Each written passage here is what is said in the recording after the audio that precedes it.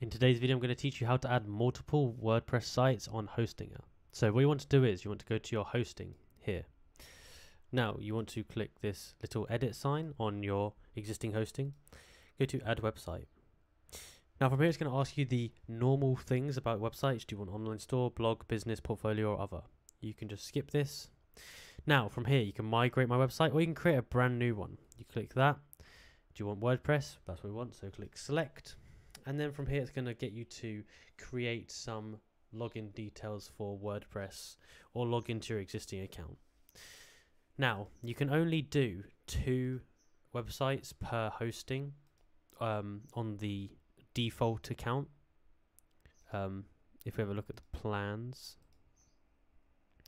you can only have 1 website on this one. I think on some of them you can have 2.